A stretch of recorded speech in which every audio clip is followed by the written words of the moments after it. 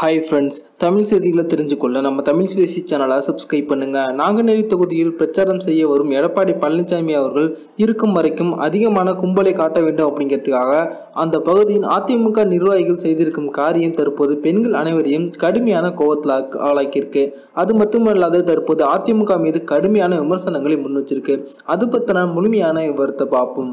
நாங்குநேரி தொகுதியில் தற்போது எடப்பாடி பழனிசாமி அவர்கள் தீவிரமான பிரச்சாரத்தில் ஈடுபட்டு வந்துட்டு இருக்காங்க.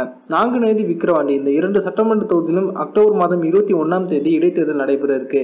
இதனைத் தொடர்ந்து அந்த பகுதியில் அதிமுக, திமுக போன்ற கட்சி தீவிரமான தேர்தல் வேலைகளை தொடங்கி நடத்தி வந்துட்டு இருக்காங்க. இந்த சமயத்துல நாங்குநேரி தொகுதியில் எடப்பாடி பழனிசாமி அவர்கள் பிரச்சாரம் மேற்கொள்ளும் போது பாத்தீங்கன்னா அவங்க இருக்கும் வரைக்கும் அதிகமான கும்பலை காட்ட வேண்டும் அப்படிங்கிறதுக்காக அந்த பகுதி அதிமுக நிர்வாகிகள் ஆடல் பாடல் நிகழ்ச்சிகளை ஏற்பாடு செஞ்சிருந்தாங்க.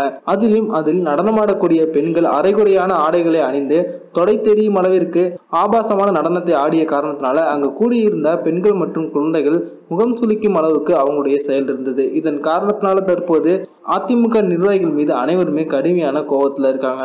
பொதுவாக கலை நிகழ்ச்சிகள் மற்றும் கட்சி இது போன்ற நிகழ்ச்சிகளில் பார்த்தீங்கன்னா கட்சியின் கொள்கை சார்ந்த பாடல்கள் தான் ஒலிக்கப்படும். தற்போது அது போன பாடல்களை ஒலித்தால் யாரும் கேட்க வரமாட்டாங்க, கும்பல் இருக்காது அப்படிங்கிற காரணத்துக்காக மக்களை கவர வேண்டும் அப்படிங்கிற ஒரே காரணத்துக்காக பார்த்தீங்கன்னா அதிமுக இது போன்ற கீழ்த்தரமான செயல்களில் இறங்கியிருக்காங்க. தற்போது சமூக ஆர்வலர்கள் எல்லாருமே அதிமுக கட்சியை விமர்சனம் செஞ்சு வந்துட்டு இருக்காங்க.